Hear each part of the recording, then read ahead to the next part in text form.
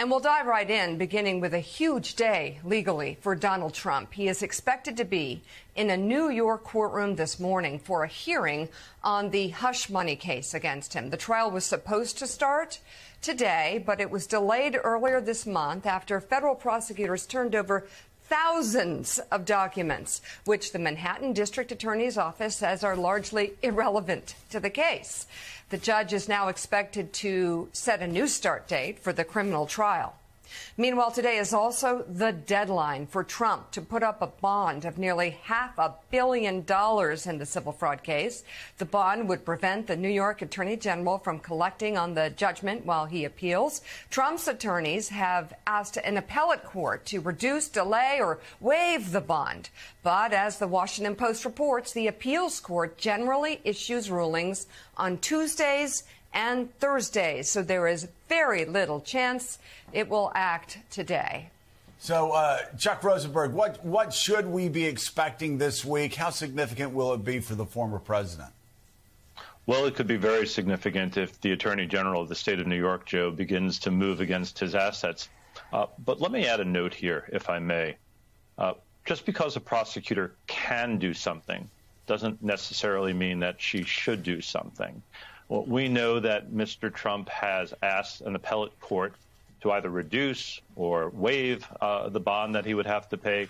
We may have a decision from that appellate court soon. It might be prudent in this case for the Attorney General to wait to see what the appellate court says before she starts moving against the assets. You know, again, prosecutors have a lot of authority and a lot of power, but you don't always have to use it at its fullest in every case, in every instance, just because you can. And so if I were the Attorney General here, I'd like to hear what the appellate court has to say about the amount of the bond and whether they're going to reduce it. Because you can always move against the assets on Tuesday or Thursday or Monday of next week. And it might make sense to wait and see. Jonathan Lemire, obviously this is a massive bond and obviously makes a bad situation much worse for Donald Trump. But there was also, and man, I'm not exactly sure how his Truth Social deal is going the way it is, but it looks like a Ponzi scheme to me. I don't understand it. This is, though, a social media network that doesn't appear to be successful, and yet people are throwing around $5 billion here, $5 billion there. Does that provide Donald Trump an economic lifeline in the short term? Yeah, well, first of all, there's certainly nothing's going to be able to materialize by today. You're right about Truth Social. It's a website that, frankly, no one uses. It has very little traction outside of the extreme MAGA right, and it is where Trump continues to post. Since he was kicked off of Twitter after January 6th, I believe he's only posted one thing since, which was his mugshot when he was indicted in Georgia last summer. So he's still trying to drive interest to Truth Social. It's not really working. There have been merger deals rumored for a couple of years now that all kind of fell apart. So where does this massive valuation come from? I'm it's the same thing all over again. It is in a free and open and fair market, I mean, if you're just talking about economic considerations, who would invest in this company unless you were trying to curry favor with somebody you think might be the next president of the United States? Well, I think you hit it right there. It's someone trying to curry favor with them when they believe the next president of the United States. We certainly have seen a number of people do that of late. And this is one with Truth Social where it's not a success by any measure. But yet there seems to be money coming, or at least it's not done. But there's rumors of money coming there that could really change Trump's financial picture. Now, it wouldn't be coming in the next few weeks. It wouldn't arrive in time to stave off this bond. So this is still a separate issue for Trump, but it could come down the road. It could allow him to reset his financial footing. And there's also talk about what will happen today. Is this going to lead to Trump to declaring bankruptcy, which, of course, is a tool he's used before. And that won't get him out of, experts say, that won't get him out of having to pay this judgment, but it could delay things. Now, it would be a black eye politically for a former businessman who touts himself as a master of the corporate universe. It's part of his deal when you're trying when he's making his pitch for the presidency. But that could, if he does that, that could buy him some time, and maybe, Joe Mika, this financial lifeline for Truth Social or another one would emerge. Joining us now, former litigator and MSNBC legal correspondent Lisa Rubin from outside the courthouse in New York City. Federal criminal defense attorney Caroline Polisi joins us as well. She's a lecturer at Columbia Law School, and MSNBC political analyst Elise Jordan is with us as well. Lisa, we'll start with you. Tell us what you expect to hear today, what you'll be looking for. Well, Mika, one of the things I'm really looking for is how quickly Judge Wagner gets to the question of when this trial is going to take place. Because former President Trump's motion here wasn't just for an adjournment. It was for a dismissal of the entire indictment on the theory that because the Southern District of New York, an arm of the Department of Justice, responded to his subpoena with documents that he had never before been provided, that somehow is proof positive that the Manhattan District Attorney's Office has engaged in what would be called discovery misconduct. And as a result of that, the whole case should go. I don't expect the judge to have much tolerance for that argument, but depending on how long that argument goes, that should tell you how seriously he's taking it, or whether he cuts it to the quick and we have a real quick and dirty argument about when this trial should start, Mika. All right, Caroline Polisi, same question to you. What will you be looking for? And also, in terms of the bond issue, since you have some specialty in regulatory investigations and commercial litigation, I'm curious if it gives you any insight into what the best option for Trump would be in terms of making that bond. Yeah, so first question on the trial today with Judge Merchan. Barring the unlikely scenario that there is sort of a smoking gun information document in what I'm going to call in the federal system we call Brady material, which is information that the defendant is sort of constitutionally bound to receive by the prosecution, I think this is going to be a blip on the radar screen. I don't think Judge Merchan is going to kick the trial date back past mid-April where it's scheduled to now. I think that there are reasons to have this hearing. The defense, as a defense attorney, you can't just sort of take the government's word for it that here are tens of thousands of documents, but only about 270 of them are relevant. And by the way, we think the overwhelming majority is inculpatory, meaning duplicative of the information we've already given you. So I do think Judge Merchan does need to get to the bottom of this. This argument that the SDNY and the AG's DA's office was somehow colluding is laughable if you sort of know the history of those two offices' relationships. The Southern District of New York notoriously does sort of not play well in the sandbox with other prosecutorial bodies, and so the idea that they would be colluding with Alvin Bragg's office is sort of laughable. Nonetheless, we'll see what happens. On the bond issue, I know you played the clip about the potential for Trump filing for bankruptcy. I'm sort of the camp that is just will never happen. Savvy commercial litigators and sort of people that are in the business understand that filing for bankruptcy is not sort of what it sort of colloquially means, and that sometimes it can be an important thing to do, and in a vacuum maybe I would say to do that in this case for the bond, but Trump's just never going to file for bankruptcy. I think he'll be able to cobble together the bond. He has before. Yeah, he has before, but of course now he's in the middle of a presidential campaign. So, Lisa, a couple things to you. First, let's assume the trial does get a go-ahead where you were in today, and it does happen in April. How long do you think that trial will last? And will we get a verdict ahead of voters going to the polls? And let's get your sense here. If that money, the bond doesn't appear, do you think the Attorney General of the state of New York, Mr. James, is going to start seizing his assets in the days ahead? Well, let's start with the trial, John. So the district attorney has told Judge Merchan that he expects the trial to last 4 to 6 weeks, and that's inclusive of jury selection. However, having attended 3 Trump trials in the last 12 months alone, I can tell you that these things always take longer because his attorneys are specialists in the Trump MO, which is delay, delay, delay. So I do expect that we would have a verdict, for example, before the political conventions. But do I expect that the trial will last 4 to 6 weeks necessarily? No. Let's go back to the bond, though, because Caroline said something that I really want to amplify about bankruptcy. There are other reasons that I think Trump won't file for bankruptcy beyond his own pride. One of them is if he were to declare bankruptcy, there is a likelihood that he would plunge many of his existing loan agreements into default.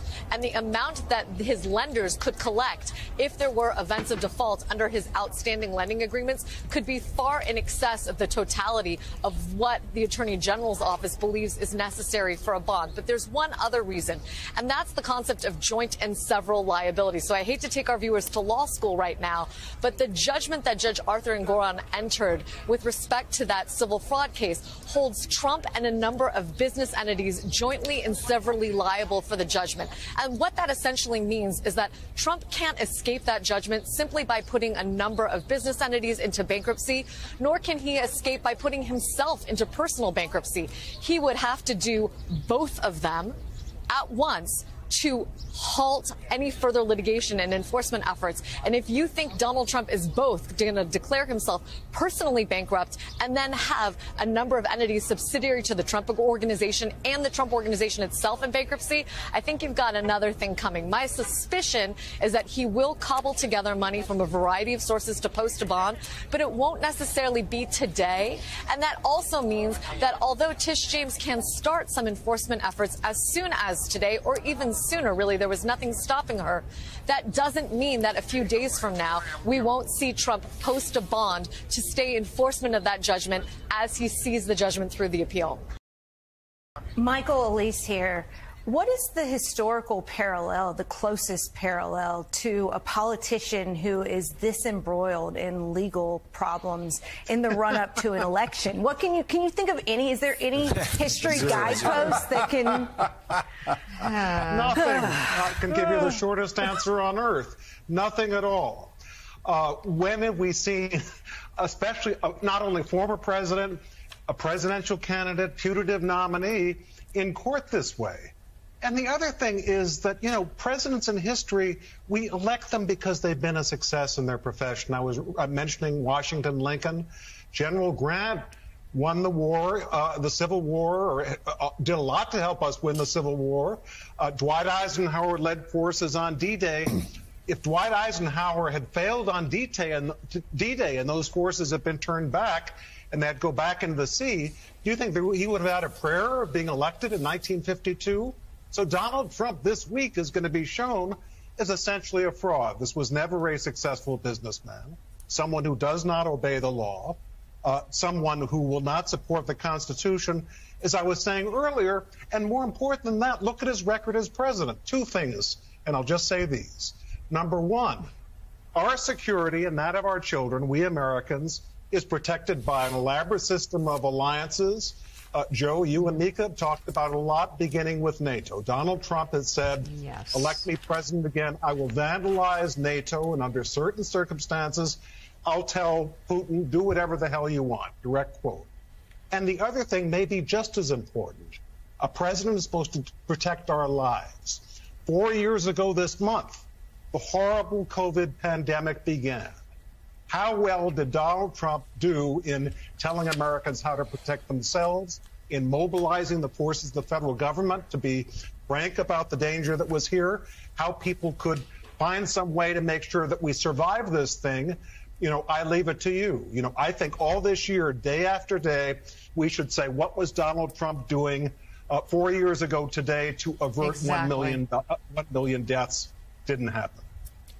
You know, Joe, listening to Michael Beschloss and everybody else here in the panel today, talking about the myriad of issues and the weight of the problems, financial and political, that Donald Trump carries each and every day, I'm just thinking that we have been carrying this fugitive from justice in our history literally for over 3 decades, before he even became a real public figure, appearing on The Apprentice and running and winning the presidency of the United States.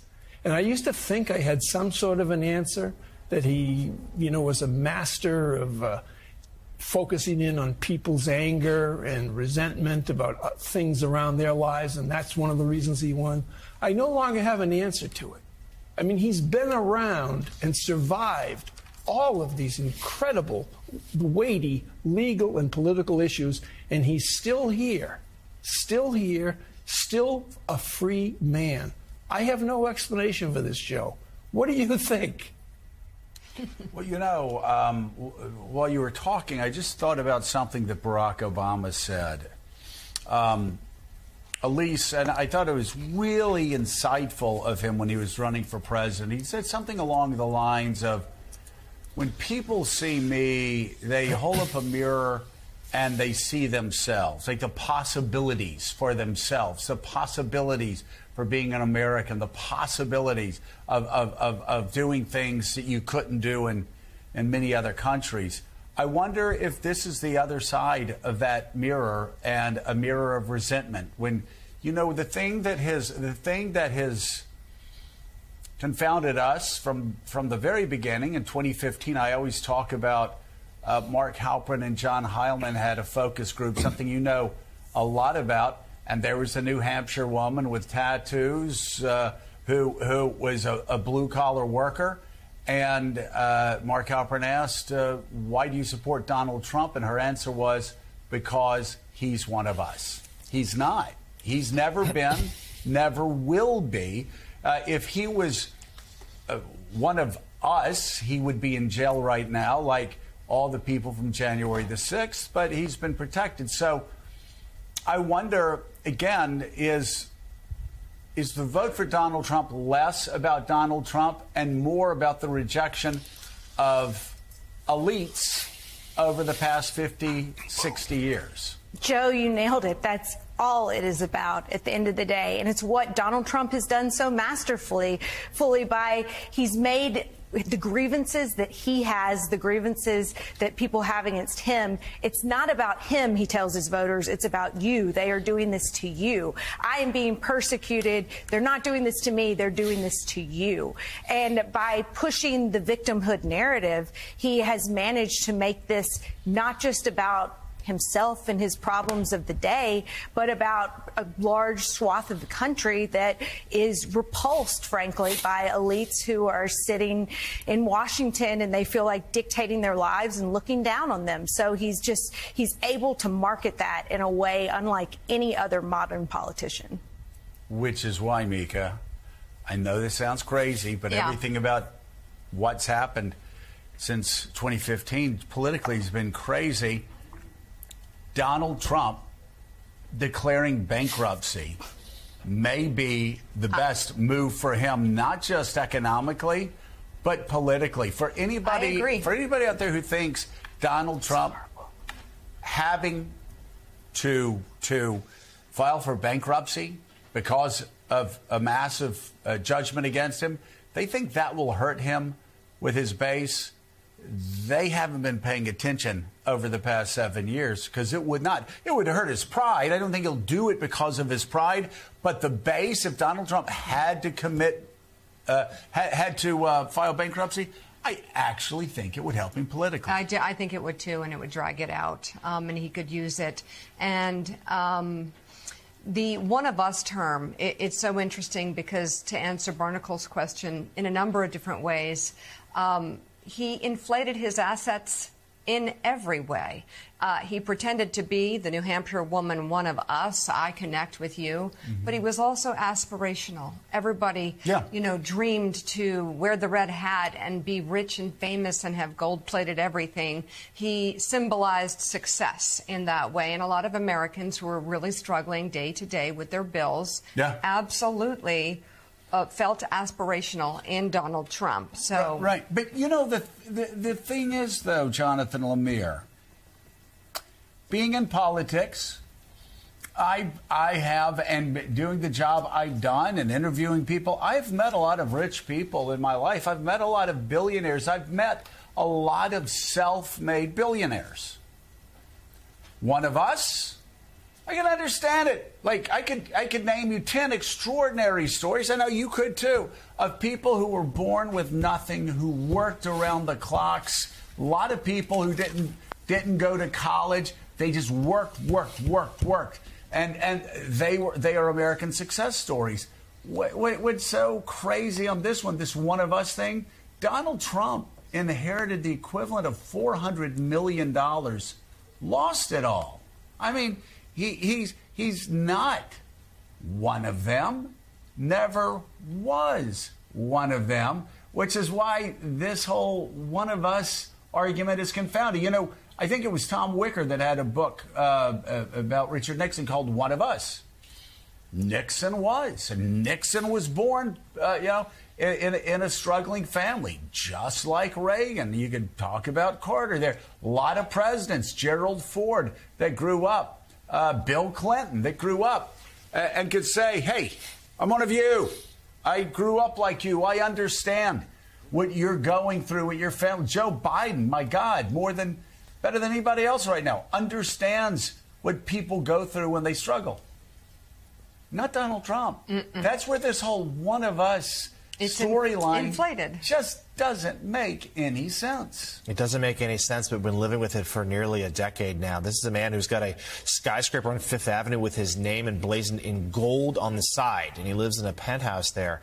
And yet, and I saw this when I was on the campaign trail in 2016, and you still hear it today, there are people out there who are very different from him, from places, whether it's Pennsylvania, Ohio, Wisconsin, Florida, wherever it might be, who say, this guy gets me. He understands. And some of that is because he gives voice to grievance. He gives voice to that feeling of, I hear you, you've been left behind. It is a rebellion against the elites. And I think we don't want to lose sight of how powerful that was in 2016, coming not long after the financial meltdown, coming not that long after the Middle Eastern wars, coming not long after, frankly, the election of a black man as president, which cannot be overstated there. So many white working-class Americans felt like, hey, this country's changing. It's breaking away from me. This guy will bring it back. And then you add that to this culture of just celebrity and victimhood that has created since, and it's still a potent political mix. Partisanship sometimes matters. There are also shared principles, that help maintain this remarkable democracy and make us one people under the rule of law. It's a kind of miracle when you sit there and see all those people in front of you, people that are so different in what they think, and yet they've decided to help solve their major differences under law. And when the students get too cynical, I say, go look at what happens in countries that don't do that. And that's there. I can't take this around in my job. People have come to accept this Constitution, and they've come to accept the importance of a rule of law. That was former U.S. Supreme Court Justice Stephen Breyer on the importance of the rule of law. Justice Breyer, who was nominated to the court by President Clinton in 1994, served on the bench for 28 years before stepping down in 2022. He is out now with a new book entitled Reading the Constitution: Why I Chose Pragmatism, Not Textualism. And the former U.S. Supreme Court Justice Stephen Breyer joins us now right here on Morning Joe. It's good to have you, sir. Justice Breyer, thank you so much for being here. Tell us why this book is so important at this moment in U.S. history. I think it's important because many Americans are discussing the court. Some approve it, many do not approve what it's been doing recently, and then they have reasons as to why they think it's doing what they don't like. One of them is they think it's politics, and I don't think it is. I think it plays a very minor role in politics, at least politics as it's ordinarily understood. Others think that they just like to do this way or that way, and that's not a very good explanation. Now, in 40 years on the bench, which I've had, 28 on the Supreme Court, I've gotten more or less used to the basic job, which is to take words in a statute or the Constitution, words typically that don't explain themselves, and decide how they apply in the case or what they mean. Now, I think the thing that has changed over the last decade, over the last few years, is a method of deciding that has become very popular, and that's called textualism. And it's so attractive. It says all you do is read the words. Just read the words and do what they say. And this will be simple, clear, and it will stop judges from deciding what they think is good instead of the law. All right? Many believe that. I do not. And there is another more traditional way of looking at those words, and that is someone wrote them. What was their purpose? What are their consequences? How do they fit within the values that underlie this document? I still have it, the Constitution of the United States. And will they last, these interpretations, to the point where they make the lives of people in the United States better? That's what I call pragmatism, but it's much more complex than that. And so I want to explain to people what I've seen, not as a professor, not as a theory. Those professors do know those theories, but I've had some experience that they've not had. And that's the experience I want to write from. I want to tell you about this case, that case, the other case, and why that fits into a pattern, and why I think, rather than just blaming politics, lawyers and non-lawyers, people in the United States and others, should wake up, in my view, to what's going on with what sounds awfully academic, and it isn't, because it determines how those cases will come out and affect men and women in America. You know, it's such an extraordinarily important book right now, especially, as you said, for people, for Americans that look at court decisions, say, well, it's just political. You know, you can look at the makeup of any court. You can look at, I'm not shocked by Dobbs because of what Clarence Thomas, because of what Kavanaugh, because of Justice Kavanaugh, what they've said throughout most of their lives. And I think it brings up an important point. If we're going to have this debate and understand what really moves it, yes, sometimes politics enters into the hearts and the minds of men, and they try to but this is the battle to win, isn't it? It is the intellectual battle that has to be won. It is a battle to win. And I think that it's not that the judges you name or other judges are just sitting there thinking, oh, well, I have a different point of view. If we're interested, in my opinion, of not running the risk of certain dangers to the republic that the founders set up, we don't want to run those risks. And therefore, I think the path, which not too many people outside the judiciary will see, but I see it, and I want to explain it. The path called textualism is something that should be avoided. Simple? Simple? I'll tell you something. I just read an opinion. Where it was 63 pages long, sent 30 pages each side, and you know what it was about? It was about what the word "and" meant. Yeah. And there are others like that. And if you think they're simple, if you think the cases in the Supreme Court in the language are simple, so you can just go read them and see what they mean, I have a bridge in New York to sell you. Justice, you're arguing for pragmatism in law and in reading of the law. And on the court, you were surrounded by a lot of justices who were strong originalists. How did you balance your beliefs and their beliefs? And what is the right balance between textualism and pragmatism? It's a very good question, because it is a question that Justice Nino Scalia, who was a good friend of mine, and I would debate. And we would debate it usually before students. We went to Lubbock, Texas. I think there were about 1,000 students there. I was amazed. They must have thought it was a basketball game. But and we spoke about it. And because he very much is a textualist, has written that we should just follow the words, basically, and no more. And I would say to him, you know, life changes. And the values that are in the Constitution, they have to be adopted. So I said, You know, he's a very intelligent and very funny and amusing guy. So I said, George Washington didn't know about the internet. And he said, I knew that.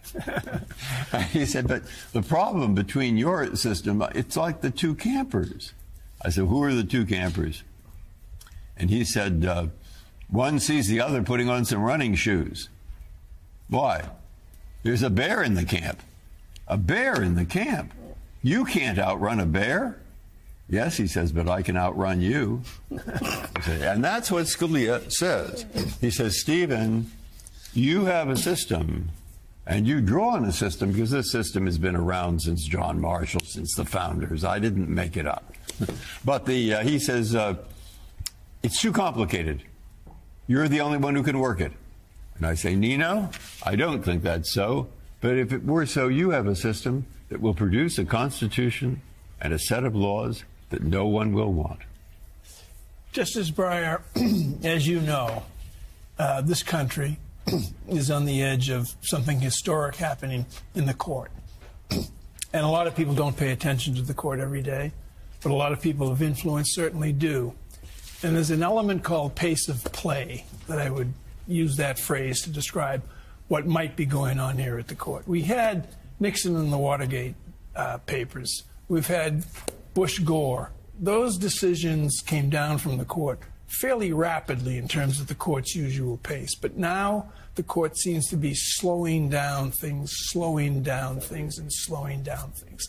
Is there any rational explanation for the amount of time being taken to make these decisions? Well, I don't have that experience that you described. I mean, in the 28 years, it's much more mechanical in the sense of taking cases or not than you have just described. My experience is when a case is ready, it comes there. Why do we take a case? We take a case because normally different judges, lower court judges, in different places have come to different conclusions about the same question of federal law. I can give you an example of a federal question that could be. Do you want an example? Yeah. Okay. This is not, I won't give it an American example. I'll give a French example because I read it in a French newspaper. Okay? And I'm teaching to the 5th grade, and I say, look at this example. What? A biology professor is traveling from Nantes to Paris to meet his class with a basket, and in that basket are 20 live snails. The conductor comes up, what's in the basket? He shows him. Do you have a ticket for the snails? He says, I need a ticket for the snails? That's ridiculous. He says, read the fare book.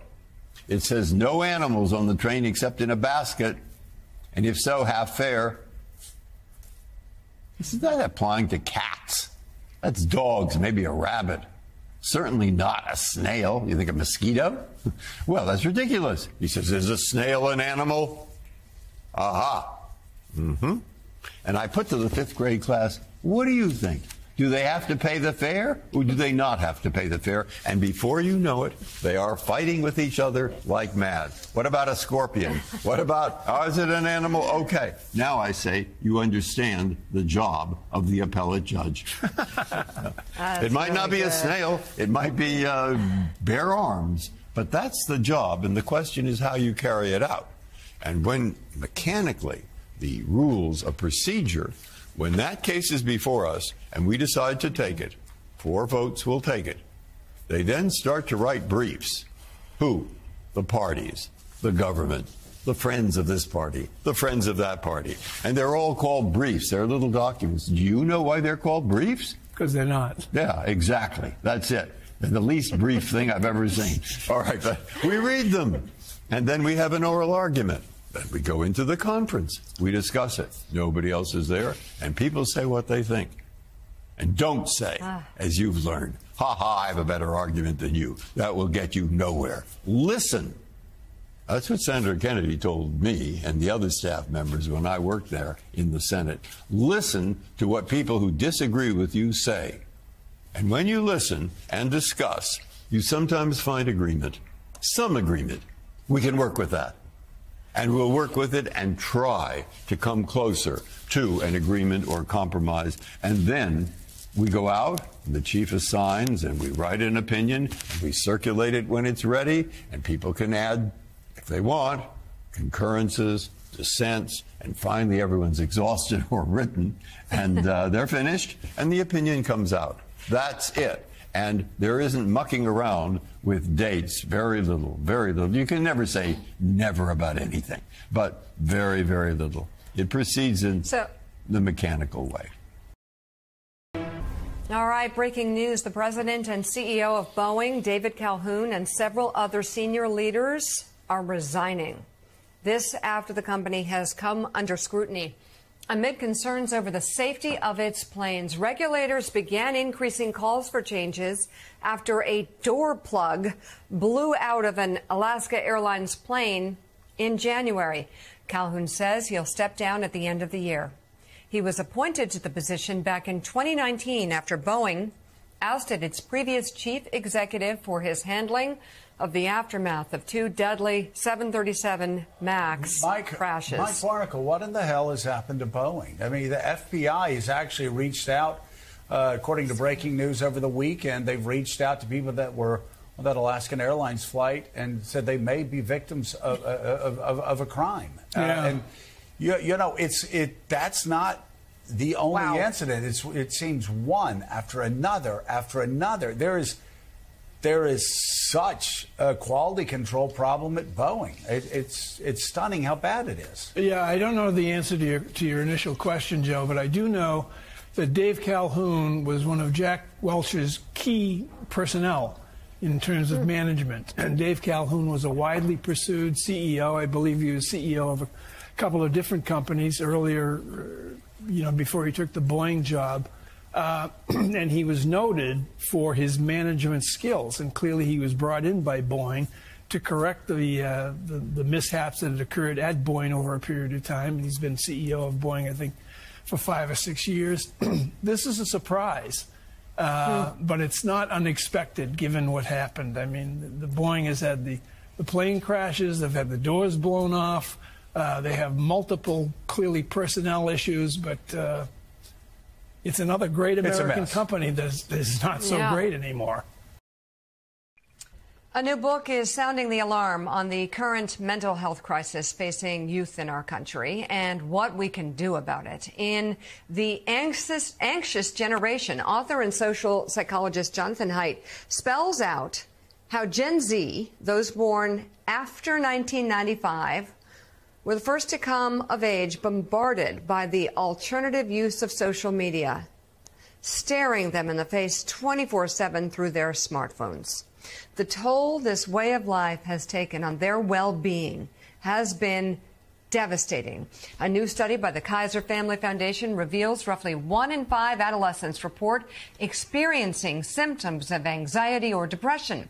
But Haidt argues there are ways to fix this, and he joins us now. This is such an important book. Thank you for writing it. I have kids in this category, and I see through the eyes of them and many of their friends and Joe's kids exactly what you're saying. I would like to add school shootings to this, which has become a way of life now for young children, and I wonder if that also, you agree, plays a role in this generation of anxiety. Thanks so much for having me on.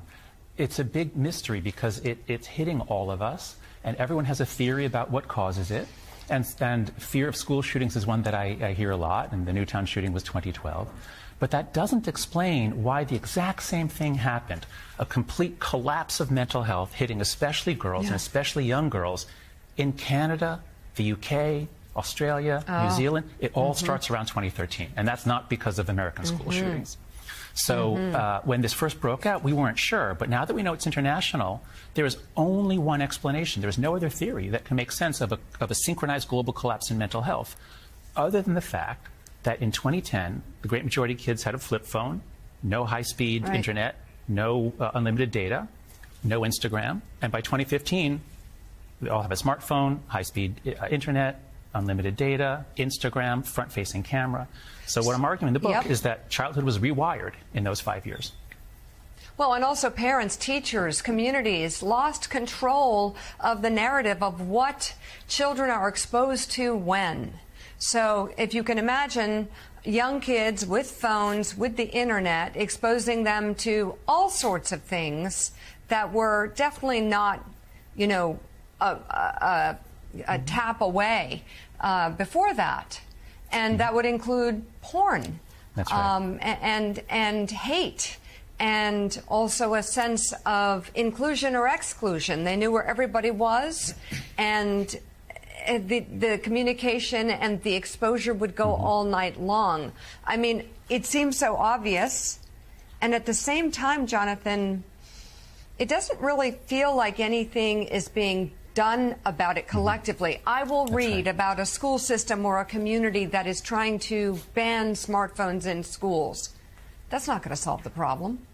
Well, actually, that would make an enormous, enormous difference. It would start, but then they pick the phones up after school. Okay. So Mika, what I'm hearing from you is what I hear from most parents and most teachers, which is, it's a hell of a problem. It's ruining everything. We're losing control. But what are you going to do?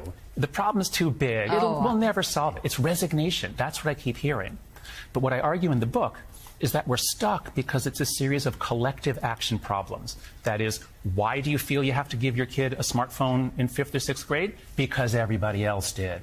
Why does she have to have Instagram in 7th grade? Because she's the only one who will be left out if you don't let her have it. So what I'm arguing in the book is, once we see this, we parents, we're not getting much help from Congress. Congress created the problem. They've done nothing since 1998 to regulate it. We parents and teachers, we can solve this if we act together.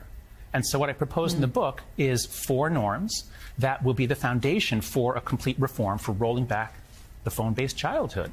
And the 4 norms briefly are: no smartphone till high school, no social media till 16, phone-free schools all day long, not just during class, and a lot more independence, free play, and responsibility in the real world.